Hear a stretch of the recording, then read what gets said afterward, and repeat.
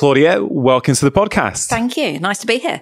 Yeah, very nice to be here. We've been trying to set this up for a little while now. A little while. It's always hard getting diaries to coordinate. Yeah, exactly. But when you said you were free today, sort of move things around to make it happen, because I think you have written a fantastic book about a topic that I don't think gets as much attention as it should. Rest.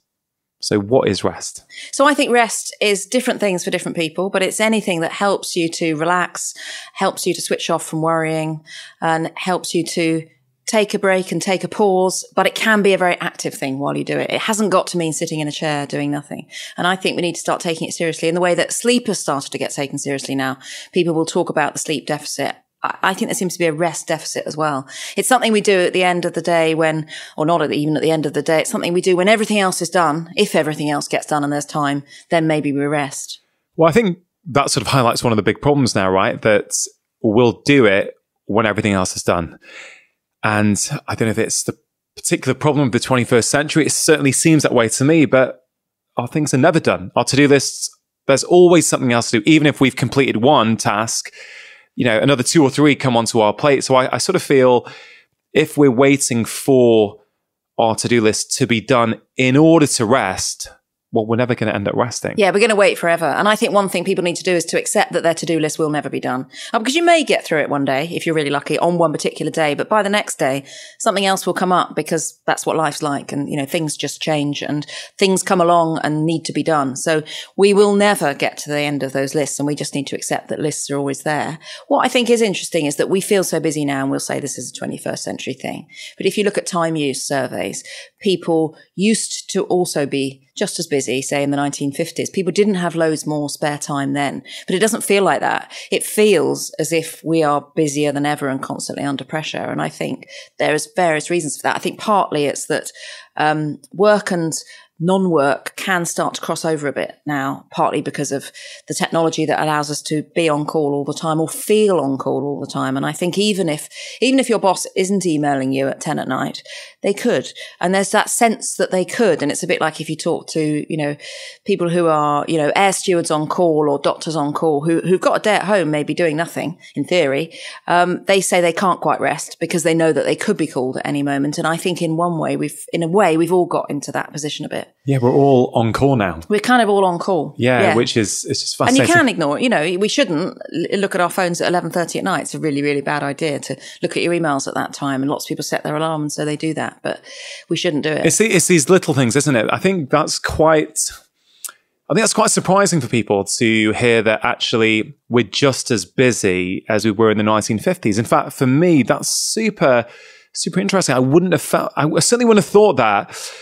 So then I guess it comes down to, if we do have the same amount of free time as we used to, is it our perception that's actually the problem now? Yeah, I think it is our perception. I think we feel very busy, and we genuinely do. And I think partly people set very high standards for themselves now as well. So we want to be fit, and that, you know, that's a good thing to be fit. And obviously that's good for our health, but we want to be fit. People want to look a certain way. We want to make amazing meals when our friends come around. Some of those standards we're setting ourselves. And in the meantime, you know, we should be learning a language and learning new things and improving ourselves. And we decide to do some of those things. Yeah, I guess where this does then become a 21st century problem is the internet and this era of information, right? So we can access anything we want now at literally the touch of a button. And that example, as you say, about your friends are coming around, so you want to cook them a really flash, colorful, Instagram-worthy meal. Yeah. You know, I'm guessing in the 1950s, and again, I wasn't alive then, so I'm just making a supposition here, that there wasn't this pressure. I'm sure there was a pressure of some sort. Oh, I've got friends coming around. I'm going to make a really nice meal for them. But it's also, I guess there are so many things we feel we could be doing. And I guess our social media feeds are constantly bombarding us with things, amazing things that our network aren't doing. So one of our friends will have made a gourmet meal that just looks beautiful. Yeah. And another friend will have been on a mindfulness retreat in Italy. And then one of your friends is doing a sun salutation yoga sequence on a beach in Bali. And you're seeing them. You could literally be sat on a rainy day in the UK in your office. And, you know, for a bit of interest, you're scrolling Instagram and seeing that. And I guess in many ways we feel inadequate compared to that. So maybe that's putting a pressure on us to actually do as many of these things as we can. And I think we want to seem busy as well. And so I think, the time use researcher, Jonathan Gershuni at Oxford, has said that busyness has become a badge of honor in a way. And I think that's true. So if someone says to me, how are you? I'll say, oh, I'm really busy. That's how's work. And I'll say, oh, it's busy, a little bit too busy really. And that does feel true. But on the other hand, how much is that also a sort of claim to status to say, oh, well, if I'm really busy, I must be quite important and quite in demand. Yeah. And it's interesting that if you think back to, I don't know, say in the 19th century, gentlemen of leisure, as they were gentlemen then, the rich ones, they would be showing off that they could, go to the country and do nothing at all. And now, if you look, say, on Instagram at the richest, most famous celebrities in the world, a lot of what they're doing is being busy. I mean, they're showing you all the things they're doing. They're not just lying around doing nothing at all. Their status is partly about being busy. So now success looks different now from how it did. I think success now looks like busyness. Yeah, I guess in many ways, I mean, there is this whole idea of perfectionist presentation on social media, that we present that, that beautiful image of our lives, the best moments in our lives. And I totally get that. I guess in some ways, rest has a PR problem, and that if we could value rest in the way that you make a very strong case for in your book, then maybe we'd see more posts that, hey, just chilling on my sofa, hashtag resting. Yeah. Do you know what I mean? In some ways, giving it a bit of a PR uplift. Yeah. And I think that will take a while to get that to happen, because I think... Let's do it. Let's make it happen. Let's make it happen. But there's an interesting researcher called Sylvia Bellessa who's done studies with a fake sort of Facebook profile. And it's about a woman called Sally Fisher. And sometimes the posts say things like... 5 p.m. on a Friday, finished with work, that's no more work for me till Monday. Or 1 p.m. on a Thursday, I've got an hour for a long lunch. And that's the not so busy Sally Fisher. And then there's a version of her that's really busy, which says things like 5 p.m. on a Friday, I'm still working, I've got loads to do. And 1 p.m., I'm just stopping for 10 minutes to grab a quick lunch, I haven't got any more time than that. And they ask people what they think of them both. Now, they don't comment on their slightly dull social media posts, but what they do comment on is that they think that busy Sally Fisher is probably better at multitasking, that she has a more meaningful job, and that she's more successful. So we are judging people by this. And in fact, if people do get an hour for lunch every day, which is so rare these days, we're somehow disapproving of that, when actually, why shouldn't they? If they can, that's great. You almost feel as though you have to justify it. Yeah. Like, feel guilty for saying, hey, I've got time to take a 1 hour lunch break. Yeah, now it needs to be your birthday, really. Yeah, exactly. It needs to be an excuse. Because there's also a perception, I think, that we're going to come across as lazy. Yeah. And what, you're just going to chill out for an hour and do what? Just eat your lunch. Like the French do, right? And I've been thinking a lot about the French paradox recently. For people who are not familiar with this, that idea that the French can... have seemingly unhealthy foods certainly by certain definitions, yet not experience all the negatives of that as we may do in this country. Let's say, for example, like cheese and red wine and, whatever. And there's a lot of theories around that. But the one that really makes sense to me is this idea of a lunch break, this idea that actually, you know what? Food time is food time. We don't have our emails up. We're not also making notes. We're chilling out. It's lunchtime now. We're going to sit down, whether it's with a glass of red wine or not. I find that super interesting. And I think it's some of those previous societal norms that have been eroded away that actually are getting in the way of, how we're feeling, our health, our well-being. And that, would you define what the French do at lunchtime? Would you define that as rest? Yeah, if they find it restful. So as long as they like it, if you've got to have a long lunch with some people you don't like every day, then maybe that wouldn't be restful. But I can remember once actually going to make a program about it was about the French health service and how it works. And I followed a French GP for a day. And he had such a great day. I mean, it was amazing. I don't think it would be recognizable to GPs in this country. We went into the waiting room and first there were 2 people there, just 2 people waiting for things. And then he saw those people and then there was one more person came in. There were only 3 seats in the waiting room. And I said, where does everybody else wait? And they said, well, everybody who? And so he saw a few people and then he said, we can go back to mine for lunch now. And we had all these bread and cheeses and we spent quite a while, probably an hour and a half having lunch. And then he went back for some more patients. glass of red It was wine at lovely. lunch? I don't think we did. We were driving, to be fair, or he was driving. So yeah, we didn't. There wasn't wine, but it was a restful day. Now, just to be super fair to French GPs, that may not be reflective of every French GP's life. It may not be everyone, that's true. But it was lovely. But I do have to say that is fairly incompatible with my experiences as a GP. Well, that sounds...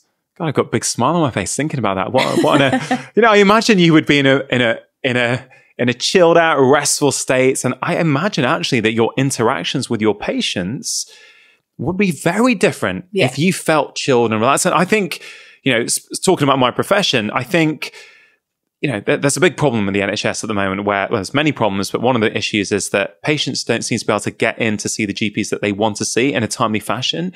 Yet every GP I know feels burnt out, stressed out, and feels like they can literally physically not see any more patients. There's clearly something that doesn't add up.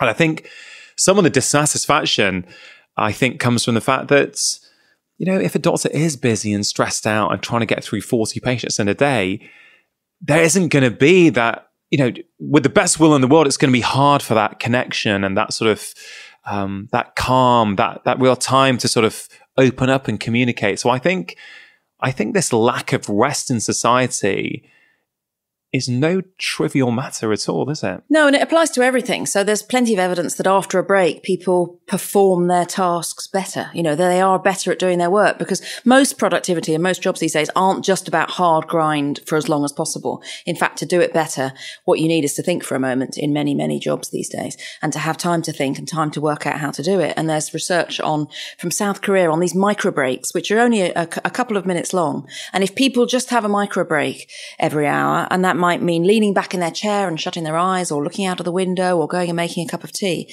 an hour later, they're still concentrating harder. And at the end of the day, their well-being is better. So it's kind of win-win all round. And now breaks just are disappearing. Only 1% of secondary schools have an afternoon break now. What, 1%? In my day, there was an afternoon break. But now it's very rare for schools to do that. But I think part of the reason here, or part of the problem is, as you say, it's a societal pressure to fit more in, to do more, to be more productive. And we live in a society where we feel that more is more, but actually less is more. Yeah. In the sense that, I've seen a lot of that research as well. You take a break, you go out for a 15-minute walk at lunchtime with no device. You come back more creative, more productive. You fired up, and I'm sure we'll talk about the default mode network at some point during this conversation. But it's just incredible to try and convince ourselves that actually taking breaks will make us more productive. And I think that's very powerful for people. Yeah. There's a German study that found that people tend to, if they're up against a deadline, they tend to reward themselves with a break at the end. So they think, what I'll do is I'll head down, I'll get this done, and then I'll go and make a cup of tea as a reward. When in fact, what they should do, if you possibly can, is to go and make that cup of tea, because then you'll do the rest of the work faster. But we save it as the reward at the end. And that's actually a mistake. We should be doing it as we go so that we can work more easily. Is there a different perception about rest depending on where you live in the world? And there was a study that you mentioned which really struck me in the book, and I think it was quite similar to one you mentioned maybe about 5 minutes ago, but that I think if you're American or Italian, you looked at the same busy lifestyle with very, very different eyes. I wonder if you could just elaborate on that. Yeah, and this was done by the same researcher who did the Sally Fisher Facebook study that I was saying about. Yeah. And so they invented, again, another fictional character called Jeff for the Americans and Giovanni for the Italians. And they said that they had a version of him who was very busy and worked long hours, and they had a version of him who didn't work that much. And then they asked people what they thought of them. And the Americans thought that the one who was busy and worked long hours must be the successful rich one. And the Italians thought that the one who didn't work so much would be the successful one, because he was clearly so rich and successful, he didn't have to work so hard anymore. And so there are differences in how we view this status of busyness and whether we appreciate rest or not. And of course, rest hasn't got to mean sitting around doing nothing. So, 38% of people in this big study that I was part of told us that they found walking restful, even though that involves activity. 15% found exercise useful and found exercise restful. And 8% said running was something that's restful. So it doesn't have to mean inactivity and just sitting still doing nothing, which most people find really hard, actually. Yeah. So I guess that begs the question, what exactly is rest, in the sense of what does it do for us? Because as you say, to some people, running is a restful activity. To others, it's torture and pain. So is rest, therefore, a very individual pursuit? Yeah, I think it's very individual. And what I recommend people do in the book is to find their own combination of activities, to find their own prescription for rest, if you like, for the activities that work for them. And then I've tried to work out, well, what is the essence of these activities? And these all come from a big piece of research called the REST test, which a group of psychologists at Durham University did when they were part of, and I was part of a residency on the top floor of the Wellcome Collection in London. And it was amazing. And we looked at the topic of rest, and there were composers and geographers and psychologists and neuroscientists, all sorts of different people, and we looked at rest. And as part of that, we did this big survey, which I launched on All in the Mind, my Radio 4 program, and on Health Check on the World Service. And 18,000 people took part, and we asked them all sorts of things about rest. And one of the things we asked them was what activities they found the most restful. And I count down in the book a kind of top 10 Sunday chart style, down from 10 to 1 of what the most restful are. And what is really interesting is that they are different for different people. There were some that were more popular than others, but you need to find your own combination. Yeah. And I've got to say, that was such a brilliant structural format for the book. I thought was, you've done this rest test and you count down from 10 all the way to 1 about in order, basically in ranked order. That was a very, very novel thing to see in a book, and I really enjoyed that part of it. So thanks for that. Oh, glad you liked it like that. Really, really liked it. Out of those 10, from recollection, I don't think anything involved the internet or social media. No, is that right? No, it didn't.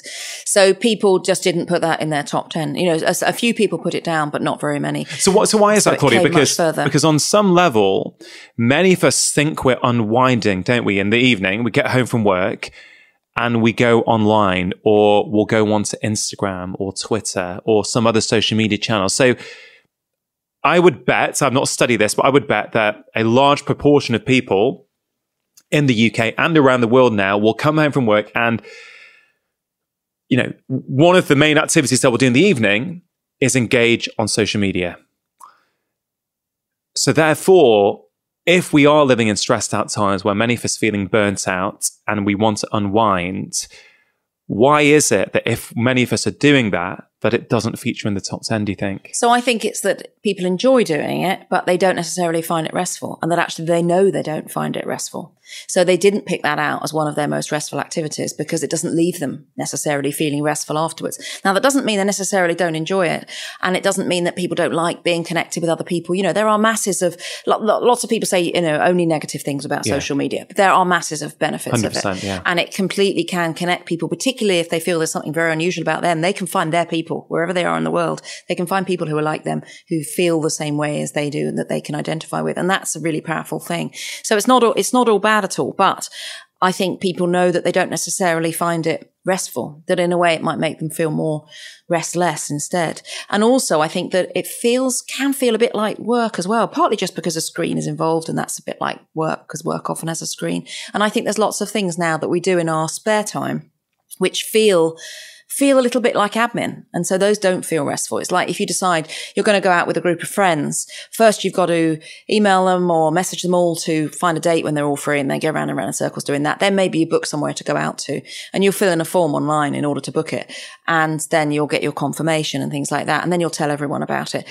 That's a bit like work. Yeah. That's a bit like arranging meetings. And in one way, companies have very cleverly, through new technology, got us to do some of their admin for them all the time. Anything we want to do, we fill in the form. You used to phone someone up and they filled in the form, but now we do it all. So there is much more, in one way, work is impinging into our rest time. We're doing things that feel a bit like work. And I wonder if anything with a screen, that's social media where you're doing stuff, feels a little bit more like work, and so that doesn't feel restful. Yeah, I spoke to someone on the podcast a few months ago called Elizabeth Amons, and she's written a book on life admin, and she talks about these invisible tasks that basically absorb a lot of our time and energy that we don't even realize. Yeah. And actually, when you start to quantify it, you're like, oh my God, I'm spending maybe 2 hours a day on life admin.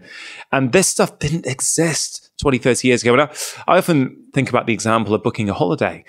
Like, again, I'm not saying it's not a good thing that there are now low cost airlines and an ability to, drive down costs and everything. I get all that. But, 20, 30 years ago, you want to go on holiday, you go to a travel agent, tell them where you want to go, what you want to do. And they would take care of all the phoning, the hotels phoning, the airlines, all that sort of stuff is taken care of for you. But now you can do every step of that yourself, which is a significant workload on top of an already busy life, right? Which goes back to your original point, which is we're not busier than we were in the 1950s, but it feels as though we are. Yeah. And some of that is all this life meant. It's just everywhere. There are all of these things that we have to do.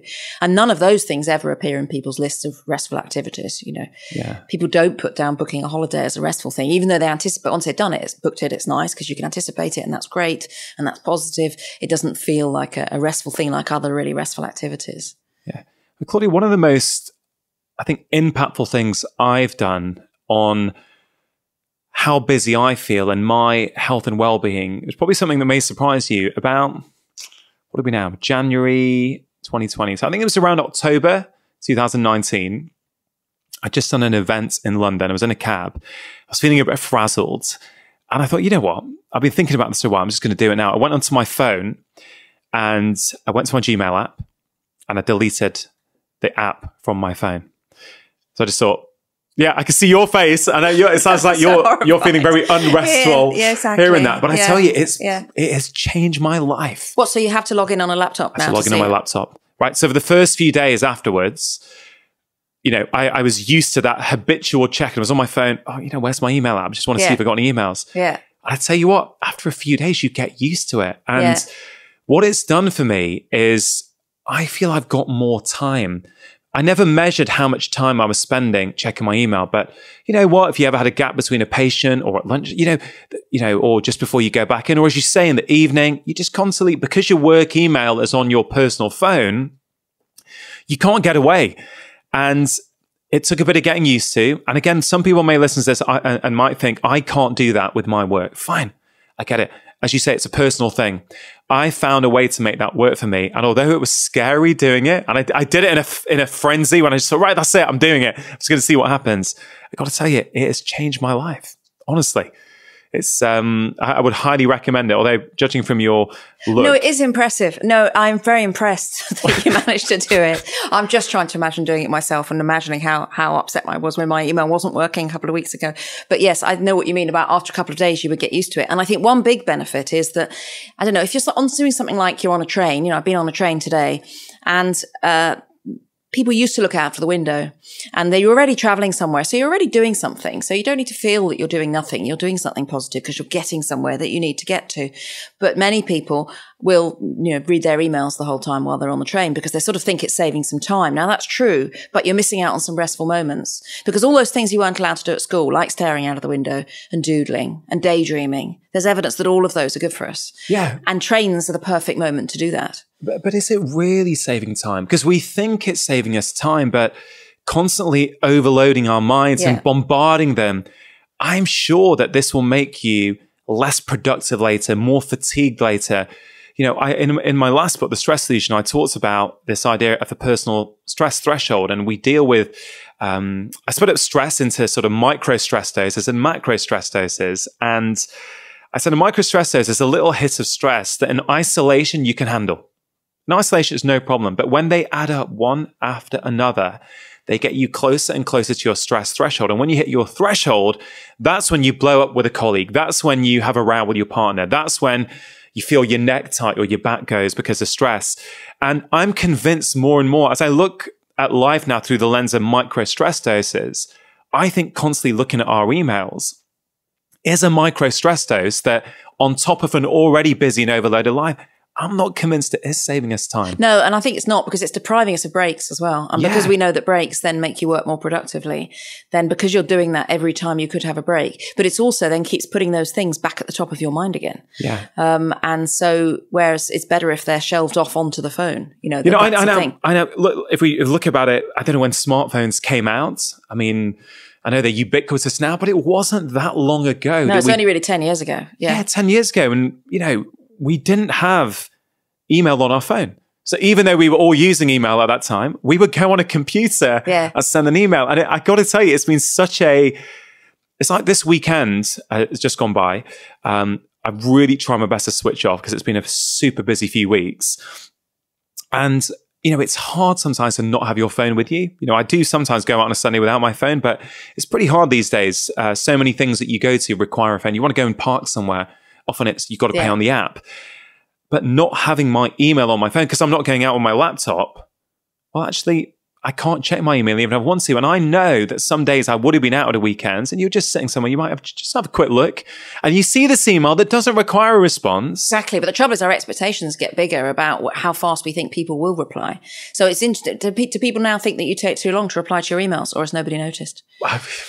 Do they start texting you instead? Yes, they do. So they do. But then at least that's because it's important, presumably. I hope so, yeah. Or they want an answer. To be fair, I don't think I'm very good on email, to be fair. I'm being polite to myself. I'm pretty rubbish on email. Because sometimes I just look at that inbox and I just think, I don't know where to start with that. And so I'll pretend it's not there and just ignore it. Or I'll get to finally, I'm going to play with my kids instead and pretend that's not happening. And then people start getting a bit annoyed. And I get that, but I'm also really keen to start trying to put my health and well-being first. And it took a while to get to this point, but I think that also is the nub of what's in your book. It's like you're giving us the information and the knowledge of why this is so important to rest, but also you give a beautiful prescription at the end of, these sort of different steps that we can all take. And I think it's up to each of us on an individual level to try and figure out, on the back of your research, well, rest is pretty important. How important is it for me? And what steps am I going to take to start introducing more in my life? One of the biggest changes I've made is prescribing myself 15 minutes of gardening whenever I'm working at home. And so I love gardening. And for me, it's the thing that makes me relax straight away. I can go out there and start deadheading things or playing around. I've got a tiny, tiny greenhouse that just I can stand in. And it makes such a difference. I can feel a wave of calmness come over me. Now, it won't be gardening for everybody. Some people hate gardening. So it's a question of finding that different thing that can do that for you. And now when I'm working at home, I prescribe myself 15 minutes of rest when I should be working, if you like. And I decide I'm not going to feel guilty about this. This is for my mental health and so that I can work and do the things I want to do. And it's good for me and I'm going to do it. And I take that time and I do it. And it's been amazing. Do you think that there's something about... Is there some sort of power, the fact that you're prescribing it for yourself? So you may have been doing the same activity anyway, but by framing it through the lens of, oh, this is now restful time for me and my mind and my body, do you think it has additional benefits, or do you think it actually makes us feel good that actually, oh, I didn't think I was resting, but actually maybe I am? I think it makes us feel good because we can notice it. Because another thing you can do is to notice that there might be more small restful moments in your life than you think, particularly for the people who are really busy. And of course, people, caring, who are, say, working and caring for small kids and perhaps caring for older relatives as well, or for somebody who's not well, it's very, very hard for them to get breaks at all. But what people can do is to try to notice those small restful moments that there might be and to reframe wasted time as a rested time. So if you come home to yet another of those sorry you were out cards on the doorstep, and then you go down to the sorting office and there's a massive queue, and if you're me, you're really annoyed and thinking, oh, it's just so annoying that I've got a queue and I don't even know what it is. And then, but maybe instead, on a different day, if somebody said to you, you can have 10 minutes now in the middle of your busy day to do nothing at all. You can just stare at the world go by. Would you like that? You'd probably say, oh, yes, please. I'll take that. Thank you. I'd love 10 minutes to do nothing. Thank you very much. So what we need to do is to then think, well, this is my 10-minute break. So I'm going to stand here. I'm not necessarily going to, not going to go straight to my phone and look at my emails. I'm just going to stare at everything going on around and look at everyone else in the queue, maybe chat to somebody in the queue, and that it's okay. And so it's noticing other moments and reframing those as rest as well, and seeing how much rest can you find. Yeah, I like that. I love that about reframing those wasted moments as rest. And I think that will make us feel good. And I think there is a thing about the permission to rest as well. And it's been really striking already with the questions people have asked at events where I've been talking about rest is people are saying that they knew they liked, having a hot bath or whatever it was that they found restful, or reading, or these different activities that people said. They knew they liked that, but they hadn't realized that it was okay to do that. And they it's almost as if I've said, well, the evidence says it's okay, so it's okay. Yeah. And now you can do it. Now, of course, you can just do it anyway. You know, people haven't got to wait for me to say it's all right to do something. But I think it's really interesting that we feel guilty. And so in our study, 9% of people said that they felt guilty whenever they rested because they felt they shouldn't be, because there are always things to be done and they wanted to be better and get all their things done. But maybe we shouldn't, you know, we should protect our own mental health. Yeah, for sure. And it reminds me about what a lot of patients have fed back to me, which is I also prescribe 15 minutes of me time for them a lot of the time. Particularly, I've got to say, and this may just well be my practice population in terms of what I see, but I tend to see a lot of women really struggle to give themselves me time, you know. And again, just to be super clear, it may just be my population, but I see a lot of women in my practice who might have kids, who might have partners, who might have elderly parents who they're looking after, who seem to give, and nurture, but don't feel that they can actually afford the time for themselves. And, you know, a lot of them would say, hey, Dr. Chatterjee, you've really given me permission to relax. And I always found that phrase really striking because I don't feel that my job as a doctor has ever been to give people permission to do anything. It's like, you know, I don't really subscribe to that paternalistic type relationship between a doctor and a patient. I really like to be more of a partnership and a kind of, you know, shared agreements together. But you keep hearing that phrase, permission to relax. I think, wow, it's reflective of the times. People need permission to relax. They need permission to rest. Yeah, they definitely do. And I think it's really powerful, that. And I think that this shows why people have chosen some of these activities as well, because some of them are activities that are useful in some other way. So then they relieve the guilt of doing it. So like, you know, having a bath, you've got to get clean anyway. That's an important thing to do. So if you have a bath, then you also get left in peace for a while and you get to relax for a while and you get to, you know, hopefully not get interrupted, but you can feel as if you're doing something useful. And it's the same. It's very striking. I thought that reading came top. And reading involves some effort, you know, it involves cognitive effort, it involves concentration, it involves your attention.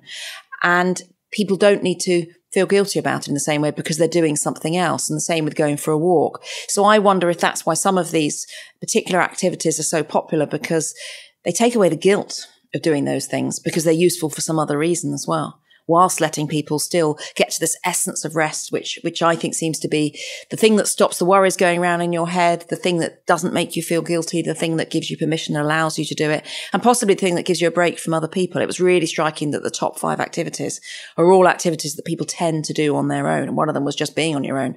But they are things people tend to do on their own because these are not necessarily the most enjoyable ones. And even when we looked at personality, and even when we looked at extroverts on their own, we found that even then things like chatting and socializing didn't come in the top 10, even for the extroverts who should be getting energy from seeing other people. They still want a rest from other people sometimes as well, because then you haven't got to, you know, worry about what anyone thinks or what they want to do. You can just, as you were saying, me time. You know, that I mean, there's so much to pick up on there. This whole idea of time alone, which I think was one of the chapters, wasn't it? Yeah, time alone. Yeah. And I found that really interesting because we've got all this, we've got a lot of conflicting ideas out there. So we're busier than ever before. There was a beautiful quote, actually. I'm going to read it out. So I thought it was lovely in the book, which sort of really speaks to the point I'm about to make. So this is in the I Want to Be Alone chapter.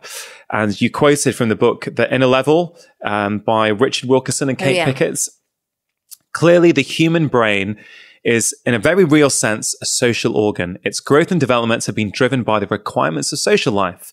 This is the case because the quality of our relationships with each other has always been crucial to survival, well-being, and reproductive success. So you've got here a very powerful quote demonstrating that we are social beings, we're social animals, we've always benefited from having people around us. We've got all the research that's coming out as to how toxic and harmful loneliness can be for our health. Yet, one of the top things that people like to do in order to rest is be by themselves. So how do you make sense of these quite seemingly conflicting ideas. Well, I think it's absolutely true that human connections are really important and really vital. And we know how good that is for people's mental health if they are positive connections, positive relationships that they might have. But I think also we do want some time on our own as well to kind of recover from being with other people in a sense. And that also the loneliness that you talk about is when you don't want to be alone, when you're not choosing to be alone. Yeah. And the next big study that we did with Wellcome and the BBC after the rest test was the BBC loneliness experiment. And in that, it was one of the questions we asked people was, what's the opposite of loneliness? And people had said things like togetherness and things like that. People said all sorts of different things.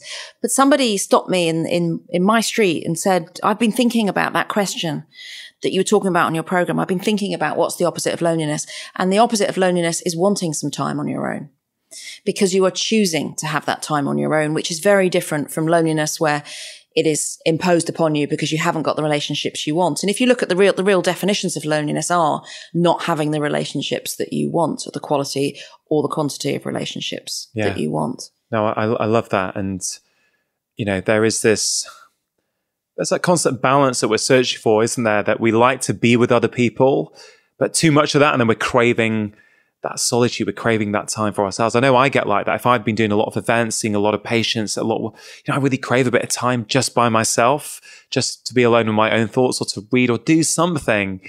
And it is fascinating. I wonder if we've ever had that luxury in sort of our evolutionary past, has that always been built into life? I suspect it probably had, that there was that sort of campfire connectivity time of sharing stories, but there was probably a bit of solitude there as well. Yeah, I think there was probably both. And I think that, people will say, loneliness is important from an evolutionary perspective. We need to feel pain if we're not connected with anyone at all, because it's being connected with people that helps humans survive, and particularly in the past helped humans to survive. You can survive now on your own if you're happy with being on your own and never seeing anyone. You can do that now. But I think you couldn't in the past. And so you needed to, a bit like you feel hunger and that's painful if you need some food, that people would feel a kind of yearning for connections with other people and feel sad when they didn't have those. So you can see where loneliness has come from.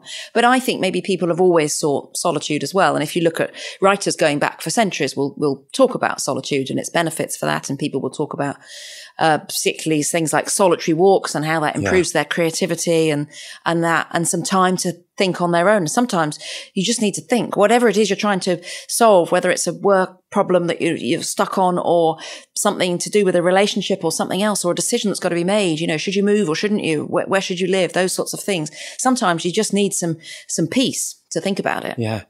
I really like that idea of, solitude being desirable when we know that we're part of a tribe and a community. That's the key, isn't it? When we've got these close networks and friends and a job that we love and all this kind of stuff, solitude is great, because the foundation, the backbone of our life has that connectivity there. Yeah, and all those other people that you do love and who you know love you, they are in the back of your mind when you're on your own. Yeah. They're sort of with you. But when you don't have that, then solitude may not have the same appeal, and because it's a completely different feeling. Yeah, totally different. Claudia, you mentioned a few minutes ago, sometimes we like to be alone because it's recovery from other people. And since you said that, I can't, that phrase is on loop in my head, recovery from other people. So I'm thinking about the idea of recovery, and a lot of people, when they're alcoholics and they are, they're maybe going through the 12-step program in AA or whatever method they're choosing, they often talk about being in recovery. And it's just an interesting idea there, recovery from other people. Are we living these super busy lives where, we have so many so-called, in inverted commas, friends on our, and followers and connections on Twitter, on Facebook, on Instagram, even at work, all this kind of stuff. Are we, do we need recovery from other people? Are we overexposed to other people in a way that we never have been before? I think we are sometimes, if we feel that something is demanded of us from them. If there are too many people who you feel are demanding something, needing something from you, then I think that's difficult, and you need some time to kind of recover from being with other people all the time, and some peace. And many people, particularly if they're feeling very stressed at work, will get home, and what they want to do when they get home is they're desperate to have some time on their own and not talk to anyone at all for a while before they can gear up again for then talking to people. And I think that, that can be a negative sign that things are starting to get on top of them. But I think that everyone, in a sense, needs, if they are seeing other people, unless they're desperately lonely and feeling desperate, the desperation of loneliness, needs some time and some space. They often say that authors often write the books that they need to write for themselves. Is there an element of truth of that in this case? Yes. No, lots of friends of mine thought it was very funny when I said I was writing a book about rest. Okay. Yes. And said, but you never rest. You can't write a book about rest. You're always working. And then the book was, books take a really long time to write if you're writing them in your spare time as well as working all the time. So, it was then, I missed the first deadline and then the next deadline. Oh, I know these feelings. I share your So there was feelings. There was a period between Christmas last year. So I didn't work on Christmas Day or Boxing Day. And then the day after Boxing Day, I started back on the book again.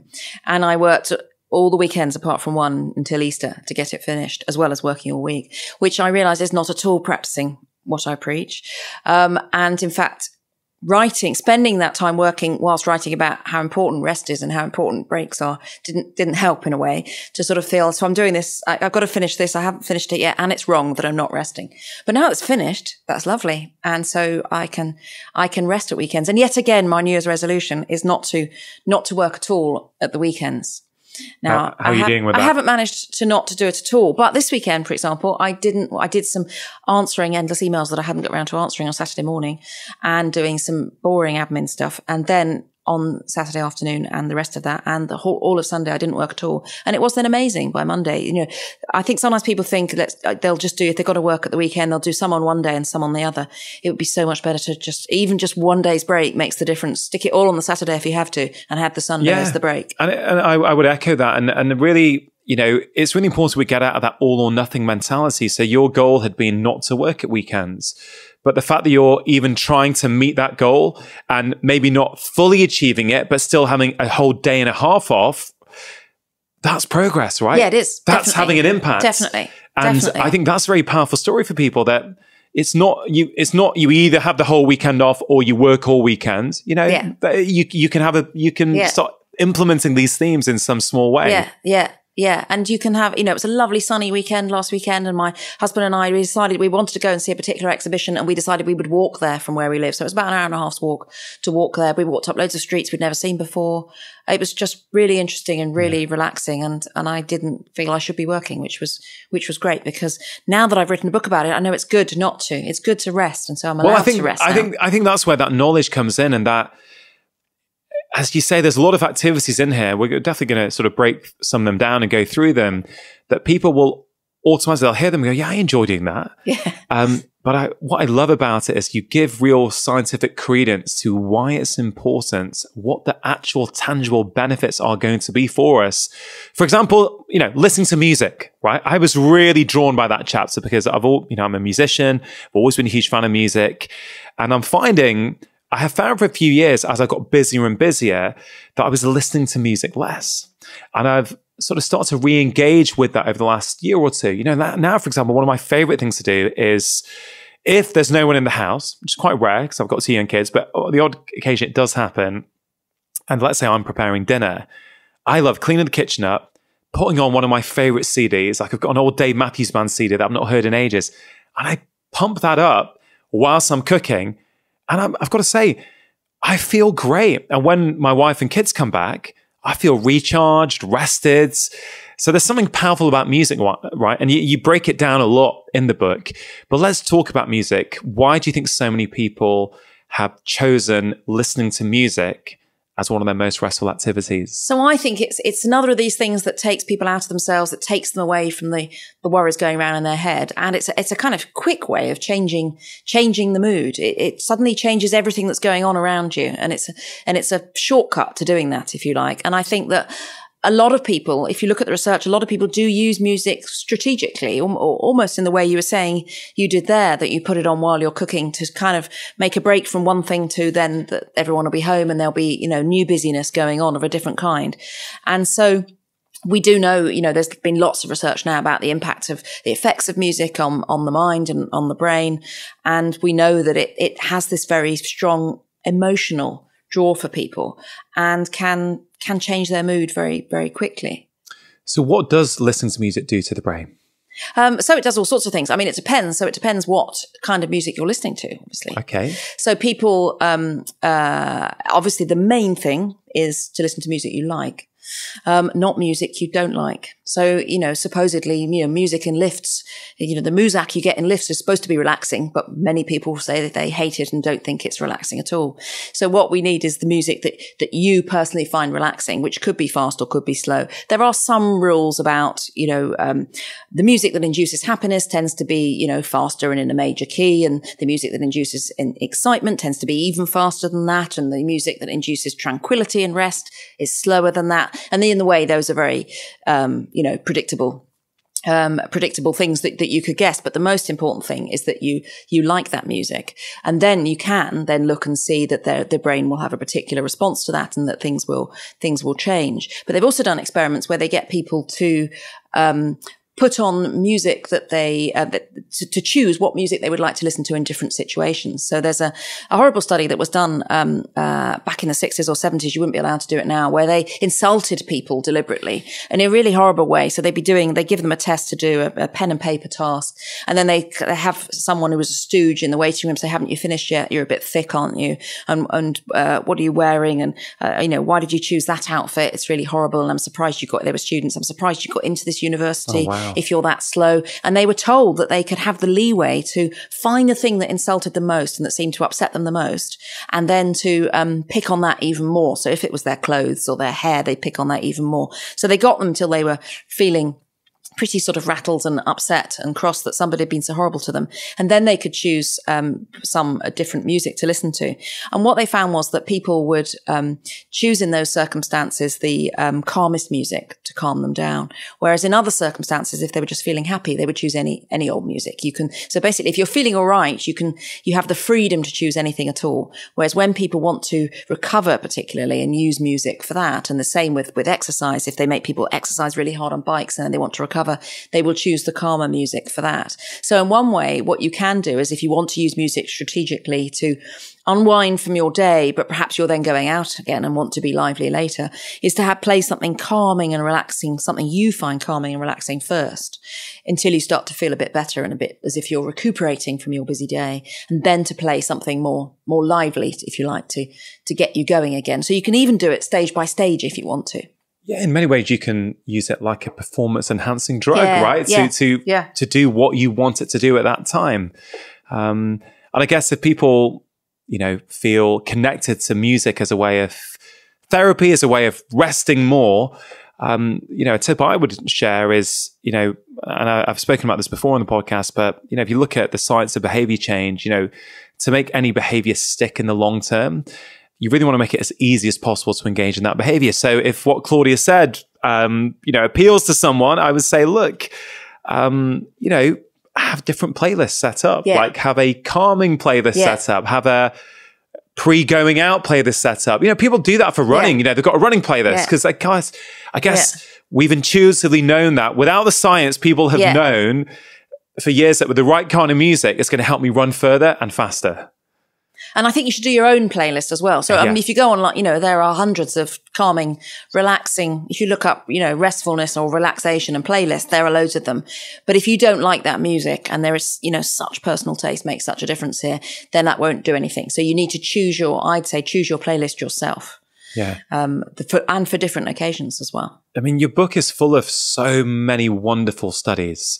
In the music section, there was a bit about, I think it was the purpose for which you use music. So I think they measured cortisol, the body's primary stress response hormone, in response to various things. And if you chose music for relaxation, not for distraction, it had a different impact.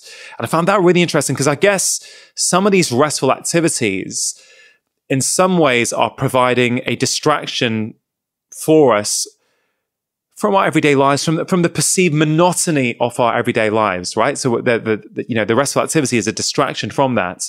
So that study around music was really interesting to me, that if we're choosing music as a distraction rather than actively for relaxation, it might even alter the perception of stress in our body. Yeah, that's right. And I think why you are doing things does matter, and how you feel about that activity does matter. So in the chapter on TV, I talk about a German study called The Guilty Couch Potato, which found that if people felt guilty when they watched TV, they didn't feel as refreshed afterwards as if they didn't feel guilty while they watched TV.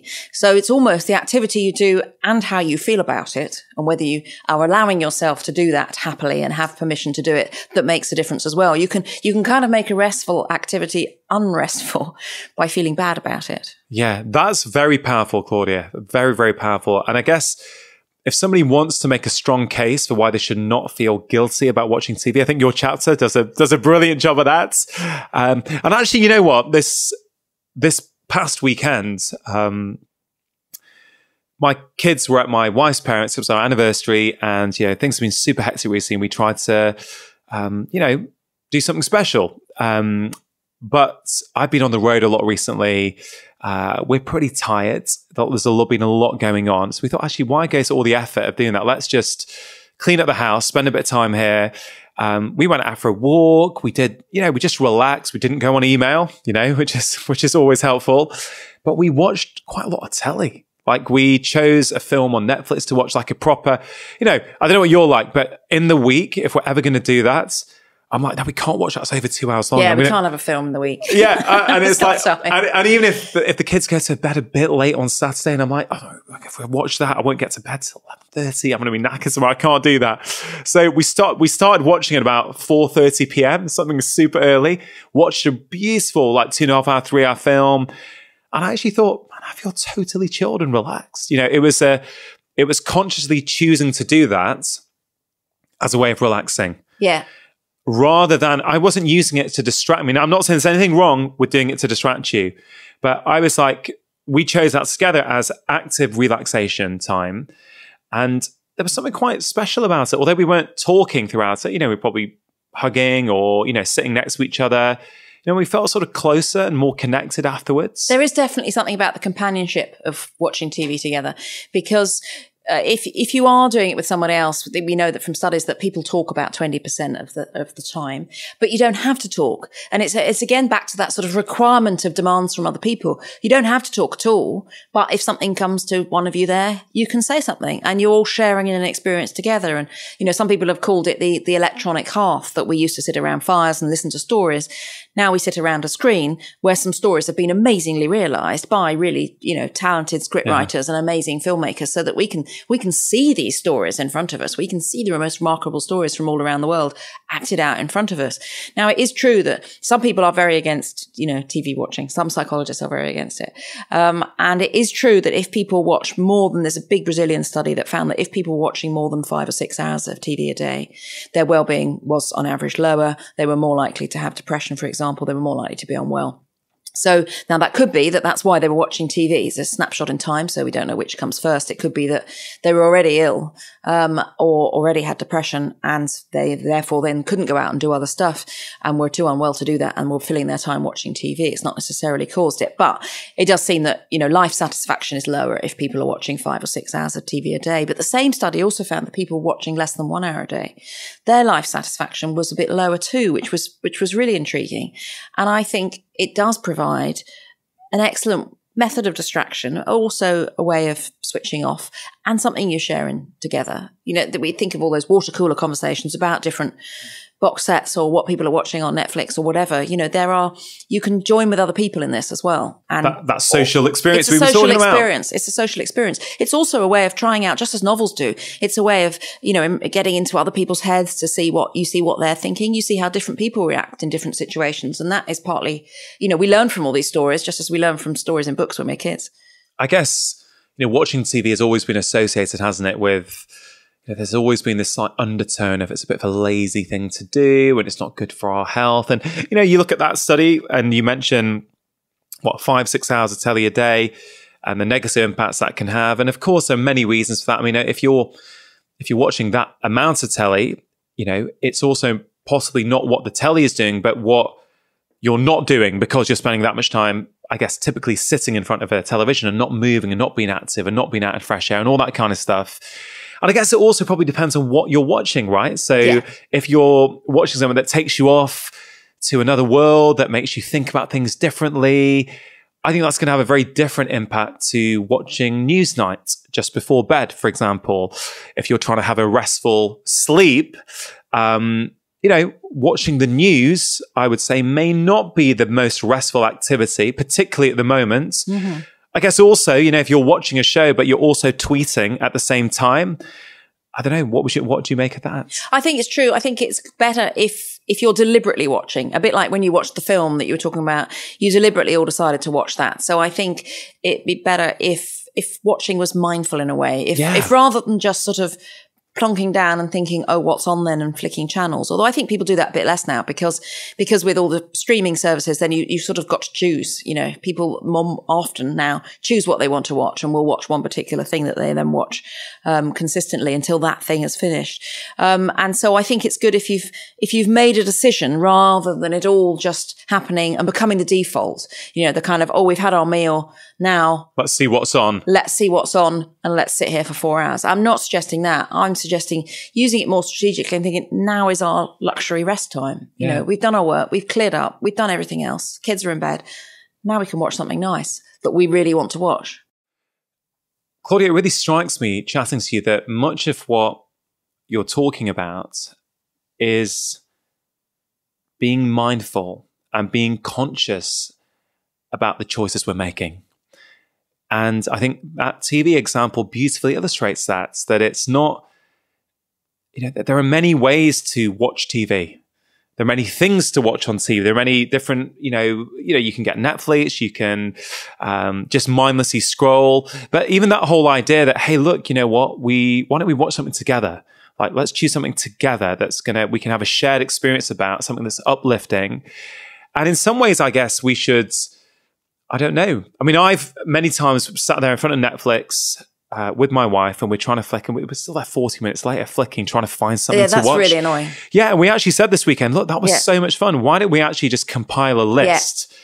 So whenever you see something or you hear about something, let's put it in a folder.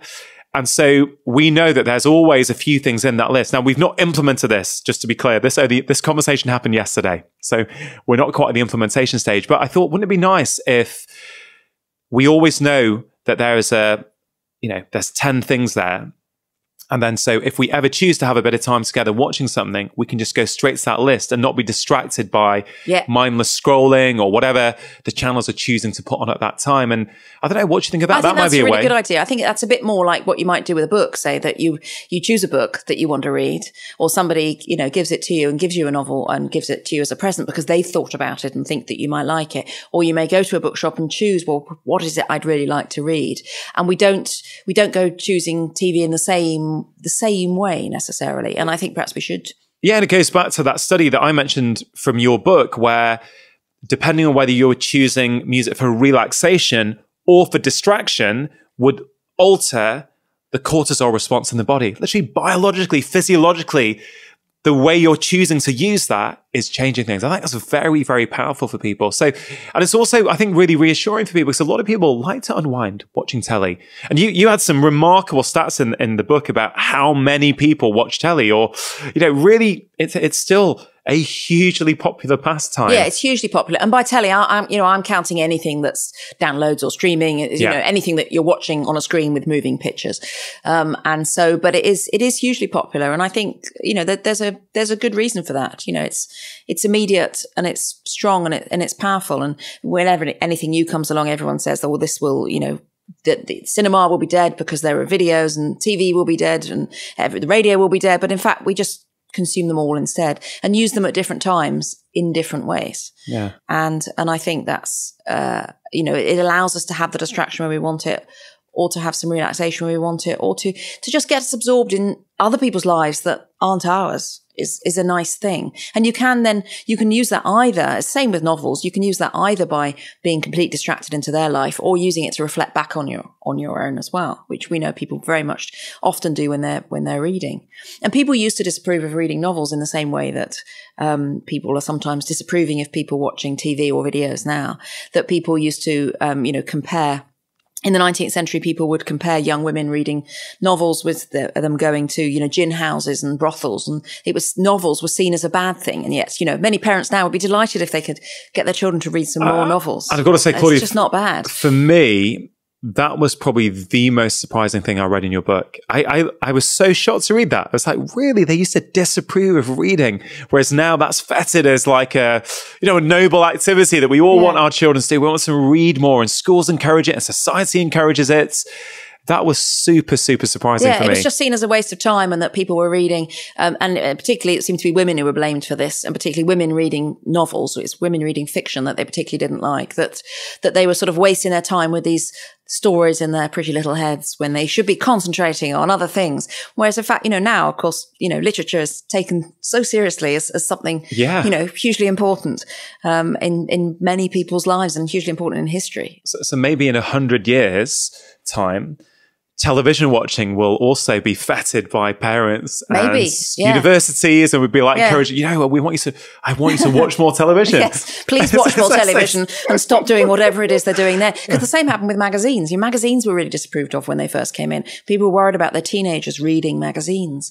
Whereas I think now many parents would think, if they read a magazine, that would be quite nice. At least it's not on the screen, is what they would think. Yeah. So it is amazing, isn't it? And, I guess those social norms that we grow up with, they often frame the lens through which we look at life. And I guess we all have our biases as well, depending on how we were brought up and what we think is a noble, restful activity. Exactly, yeah. And that's why I think people should choose for themselves, so you don't have to, do these activities in this order of 10, and sort of, you don't have to put reading top if it wasn't for you, so 58% of people told us they liked reading as the most restful thing. But that means 42% didn't. So, those 42% shouldn't have to read if they don't want to read novels. So I don't want to prescribe what people should do. I think they should pick the activities for themselves, but it's worth thinking about which ones are restful in which different ways, and how that might then, and how they can fit into your own life.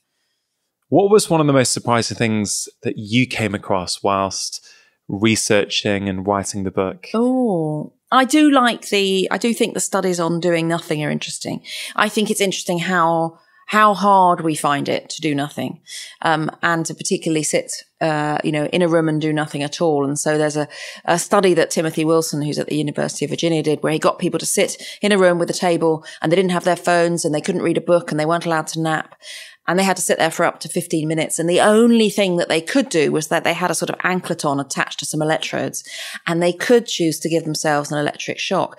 Now, they didn't do it out of curiosity, because they'd all experienced the electric shock once. They'd all had a go at it. And these were the people who'd said they would pay not to have another electric shock. So they chose the people who didn't like it, and then left them in the room to see what they would do. And 71% of the men and 25% of the women gave themselves an electric shock, even though they didn't like it, rather than sit in that room with their own thoughts and do nothing. And I think that's fascinating. And I don't know whether that's a kind of fidgetiness, that in the end, could they just not resist it in the end, because their button is there and it's the only thing that their attention is on, and so in the end they press it? Or is it that they really hate thinking about having nothing to think about? Yeah. Fascinating. Yeah, I've seen this study before as well. And I've thought long and hard about this. And I really think there's something about, the way we are living life in society today, the way that we actually never really need to be alone with our thoughts anymore. These phones in our pocket, these supercomputers, we never need to get bored. We never need to. And I feel that, again, I'm not here to demonize phones or demonize social media. I use both of them actively. But I do feel that if every spare moment we have, we pull out that phone, on a train journey, you can't sit there and look out the window at the fields, let's say. You have to check email or constantly quickly check on Twitter or whatever it is you're doing. I think that's coming at a cost, because I feel that these days we feel uncomfortable sitting alone with our thoughts, because we don't have to anymore. And, to the point where we might give ourselves an electric shock rather than be alone with our thoughts. And I actually think on a wider level, Claudia, that this is one of the reasons why we struggle with all kinds of different addictions and certain behaviors we're trying to change. Let's say sugar consumption or alcohol consumption. Often I find that we're trying to reduce these things by giving people information that too much sugar is not good for your health. You should reduce it. Too much alcohol is not good for your health. You should cut down.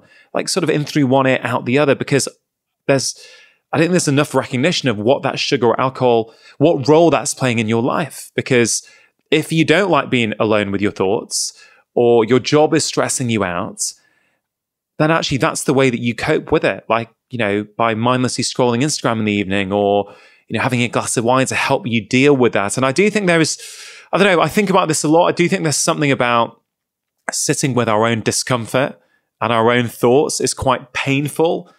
And I think many of us we don't want to do it. And these days we don't even have to do it. And I think possibly we also fear boredom more than we should. We think boredom will be worse than it is. And so there was one study where they paged everyone, randomly and bleeped them and asked them what they were doing.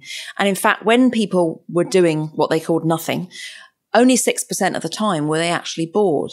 So most of the time they didn't actually mind, in fact, that they were doing nothing. But I think that we fear it. And so we spend a lot of time trying to fill our time again, which makes it less restful. And I think the same happens for kids. The summer holidays used to be really long and boring. Yeah.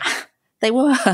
And maybe that was okay. And maybe then you did, you had to find your own games and, make some things and do some things. And you would make camps or whatever and think of things. And if there are non-stop activities laid on for kids, then I think they don't get the chance to be bored as much now. And I think boredom when you're a kid is quite good. Yeah, for sure. I absolutely echo that. Is the logical conclusion, or is the logical follow-up from that then, that could boredom be a form of rest? I think it could be. Yeah, if it's not painful. Which is why things like, this is why doodling is good. And in a way, this is what the whole adult colouring book trend was about. Lots of people were sort of very rude about that and saying, what are adults doing? Colouring, doing kids' books. This should be for kids.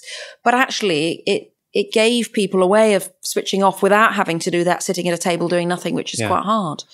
And I'm a huge fan. It's okay. And I'm a big fan of doodling. I doodle in talks while I am listening. I doodle while I'm interviewing people. And it's not that I'm not listening.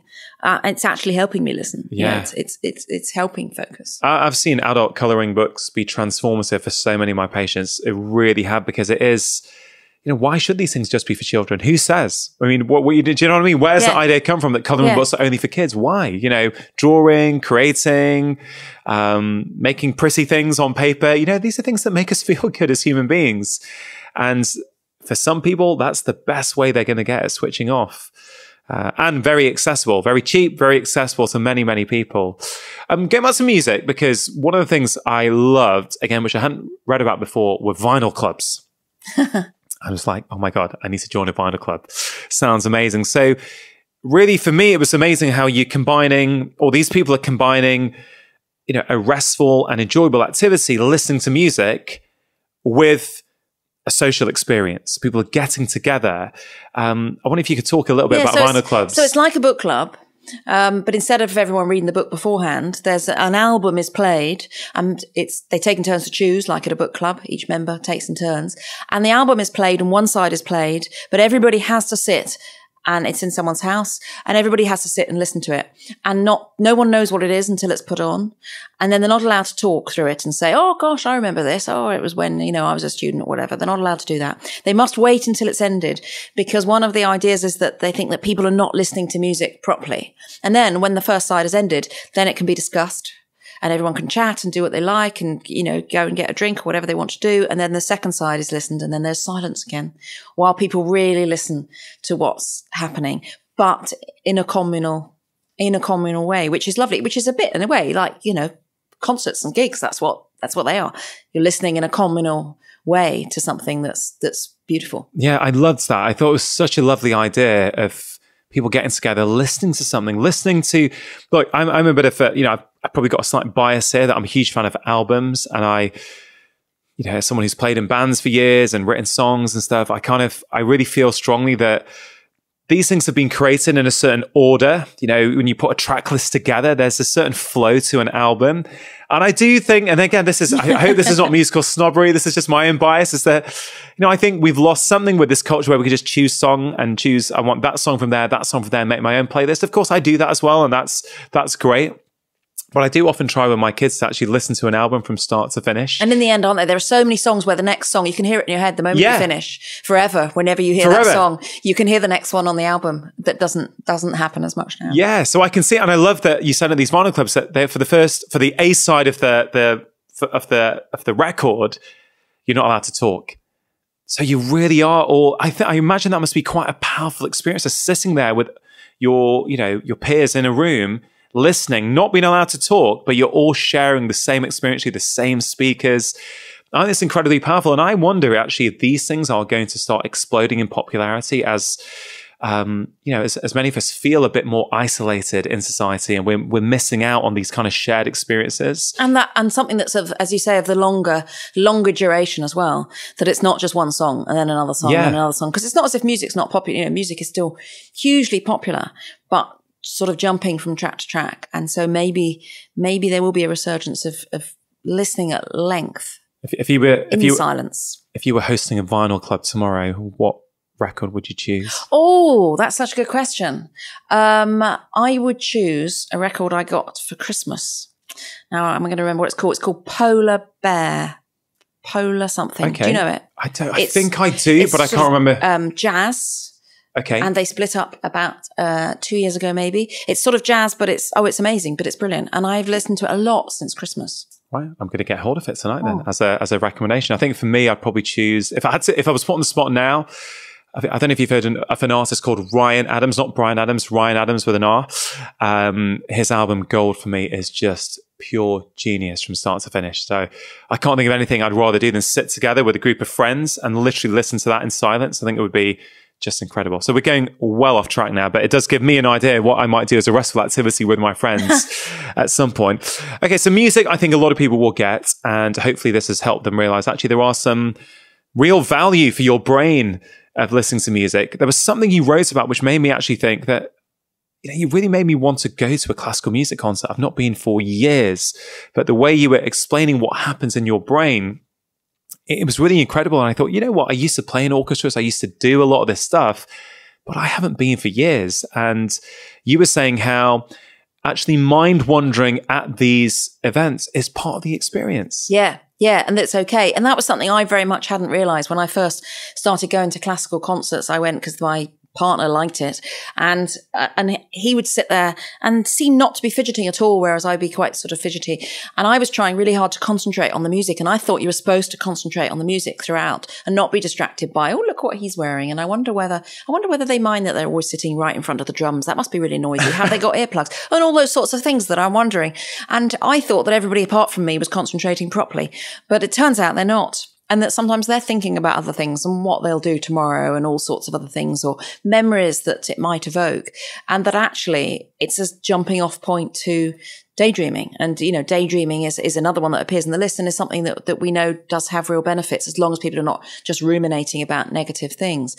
And the same happens with reading. And so there are, studies where they follow people's eyes while they're reading, and you can track their eyes and you see them going across the page and down the page. And then sometimes they're not concentrating, which is called mindless reading. And you can tell that they're daydreaming instead. And we've all, of course, done this where you end up reading the page again and again because you're not taking it in. But they don't slow down for the unusual words. And usually people do slow down for the unusual words. So you can tell that people are daydreaming, but that is okay as well. And that maybe things like a concert and also a book may be a jumping off point for daydreaming, where the brain can do its own thing and go off and make connections and think about what it will and actually be very active, surprisingly active for something that feels restful. Yeah, I mean, that's really fascinating, especially in the context of reading, because I know that feeling that you want to, get some time to sit down and read. And as you're reading, you just can't focus. Your mind keeps wandering. And I guess instead of beating ourselves up, we can recognize that that has benefits potentially. Yeah, or, you know, that daydreaming is fine too. Yeah, so we shouldn't beat ourselves up for not concentrating on it. And obviously, if you're reading something that you've got to read for work and you're supposed to have done it within half an hour and you're not concentrating, or you're trying to revise for an exam or something, then that's difficult. Or maybe you need a break and then come back to it. But if it's, reading for pleasure, then that is absolutely fine to daydream. And we know that daydreaming seems to bring lots of different benefits, and there's different theories about why that might be. Some people will say it's a bit like dreams, consolidating our memories and organizing them, if you like, that maybe daydreaming is also doing something, is organizing our thoughts, is trying to look for different connections between things.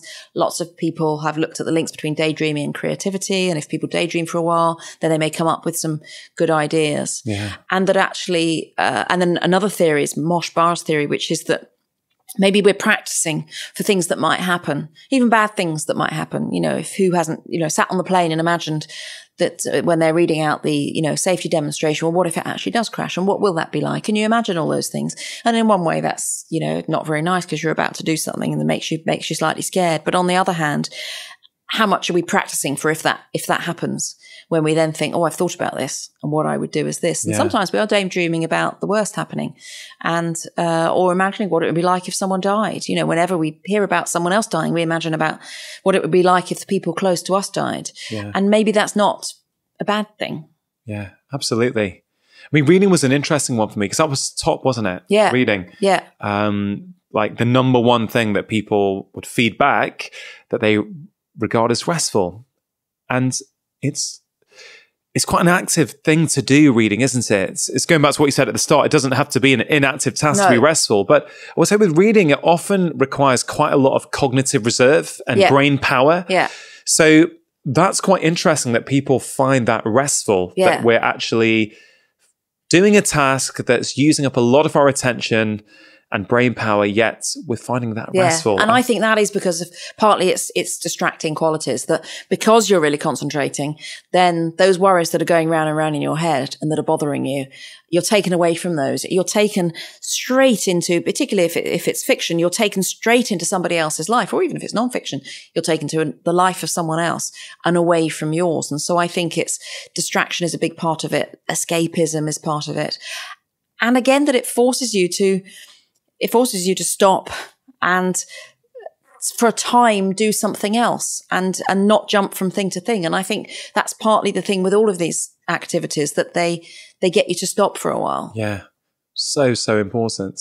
Claudia, when did you come up with the idea of writing this book? Was there a particular moment? Was it the fact that you saw the results of the study and you thought, wow, that's incredible? I mean, what was it that led you to write such an important book? Yeah, so it was after spending, part of 2 years at this residency at Wellcome, and then seeing the results, and then seeing how really interested people were in those results, and how people were then saying, oh, so it's okay to rest then. And then, I work presenting shows about mental health and thinking, well, maybe we should all be resting more, and maybe it is okay to rest, and maybe we do need to start valuing it. And so I thought, so this is something I'll write about. Yeah. And one of those things that people reported back as being restful was having a bath, which is, again, something that I think a lot of people feel guilty about. Yet it is one of the most luxurious relaxation experiences. Certainly for me, again, we've got to be careful because everyone's got a different perception on whether a bath is relaxing or not.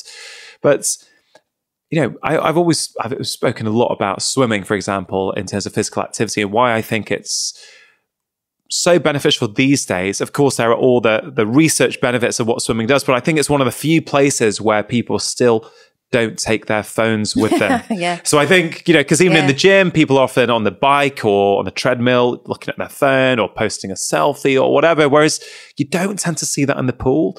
And so I kind of feel that being in a swimming pool is giving your body a workout, it's giving your mind a bit of a workout, but you're switching off. Yeah, that's what it is. It's these activities that help you switch off. But they almost force you to. They force you to, sort of by you doing something else. Yeah. And so for me, I grew up in a family where no one had baths. I think they thought, I don't know if it's a cultural thing. My parents, came over from India in the 1960s.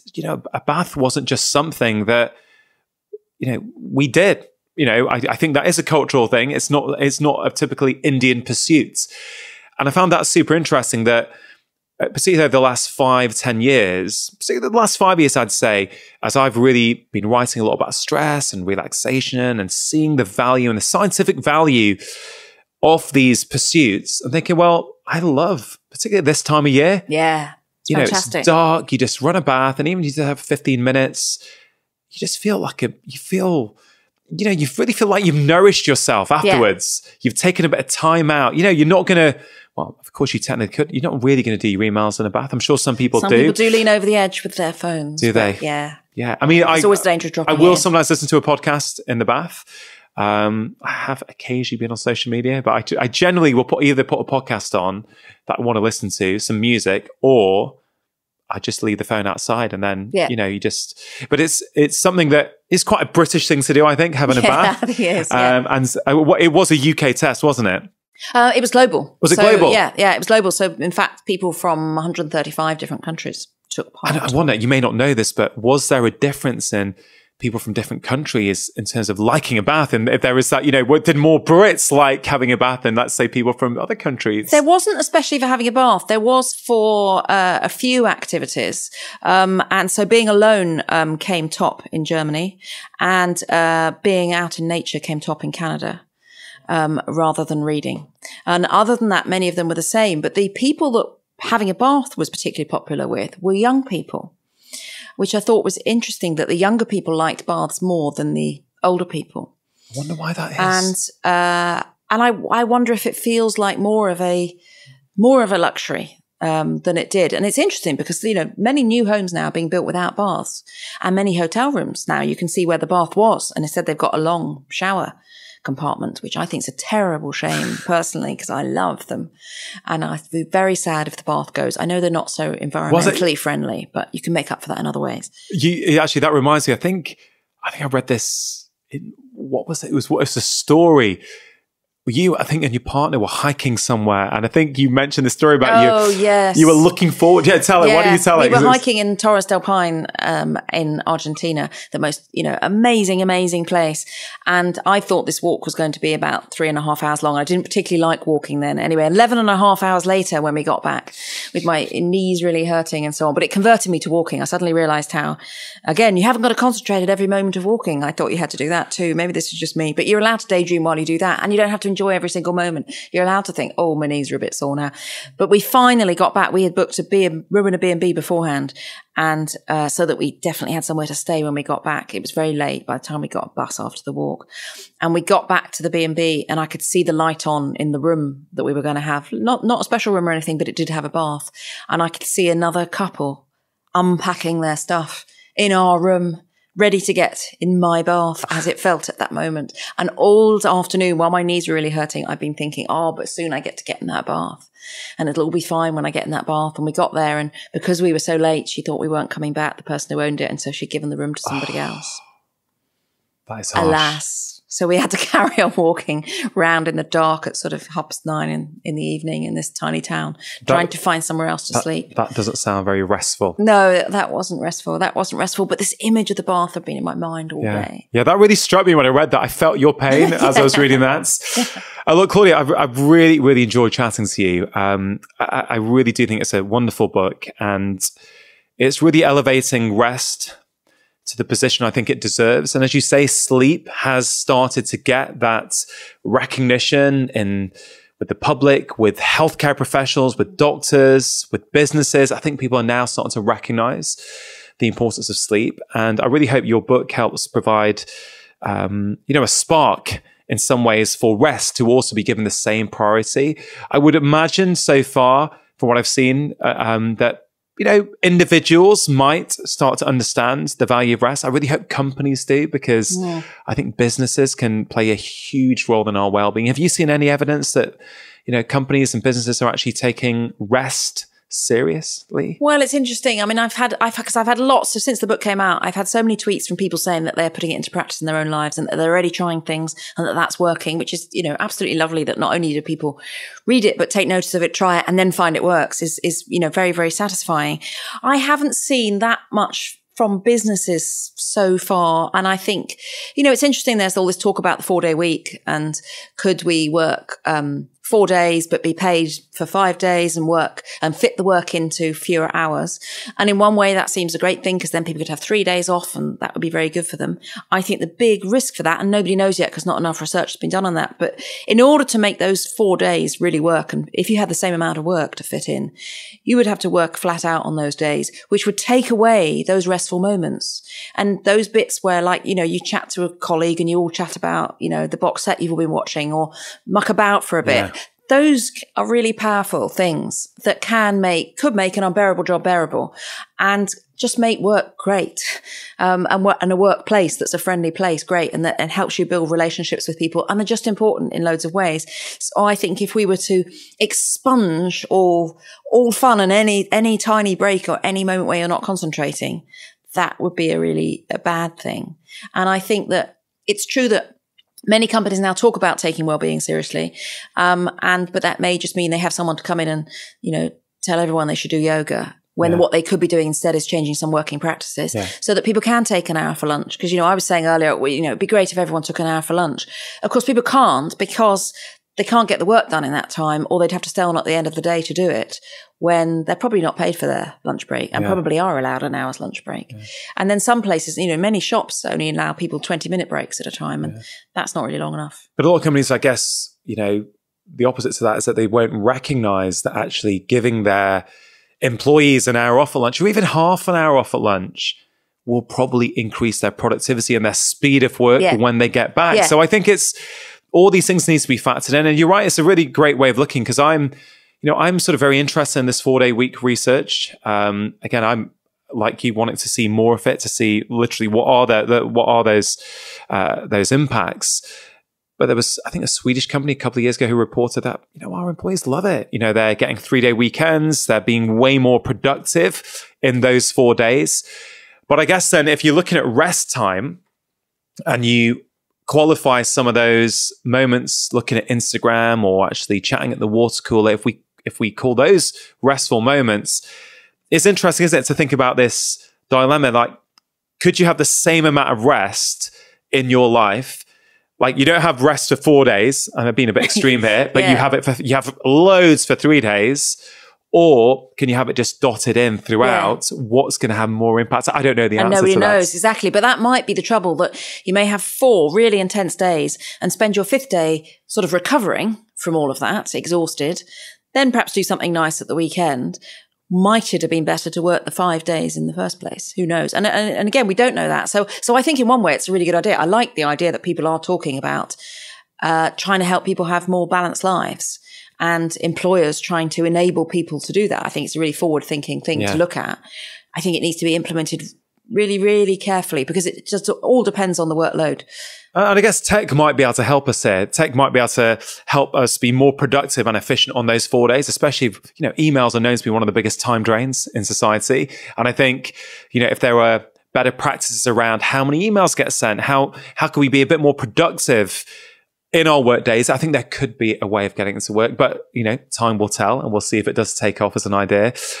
Claudia, this podcast is called Feel Better, Live More. When we feel better in ourselves, we get more out of life. And I think we could strongly make the case that when we rest more, we get more out of our lives. I always like to leave the listeners with some actionable tips in terms of things that they can think about doing immediately to start improving the way that they feel. I know we've covered a lot of them already, but I wonder if you could give some of your, top take-home tips. Of course, I would highly recommend people read the book. I think it's brilliant. I think there's so much useful information in there.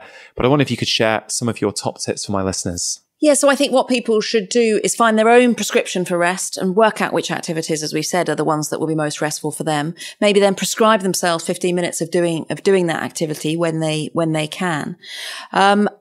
And to somehow stop fetishizing busyness, to sort of think, just because you're busy, what are you busy with? Is that a good thing? Is that what you want to be doing with your time? And you can make more time in the future by stop overestimating how much spare time you'll have in the future. Most people think that in the future there'll be better organized versions of themselves and they'll have more spare time. And I'm sorry, but that is not the case. You're probably not going to be a better organized version of yourself in the future, which is okay too. So you're not going to have more time unless you start saying no to some more things in advance. And I think one thing that's really useful is because we think the future will be different, we tend to say yes to things that are further away in the future when maybe we shouldn't. So if somebody asks you to do something in 6 months' time that involves traveling to the other side of the country, and then you think, oh, that's a good idea, I'll do that. Maybe if you imagine it was the week after next, would you be horrified by that idea? If you would, because you couldn't possibly fit it in, you'd be too busy. The same will happen when you get to that in 6 months' time.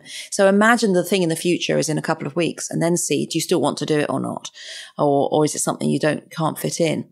And also, I think if people are trying to make more time for rest, there's one thing to be really careful of, and that's to not accidentally give up the most restful activity you do, which sometimes people do. So sometimes people, I don't know, they might be, belong to a choir or something and then think there's too much work and time with family and it's all getting on top of me. I know, I'll stop going to choir.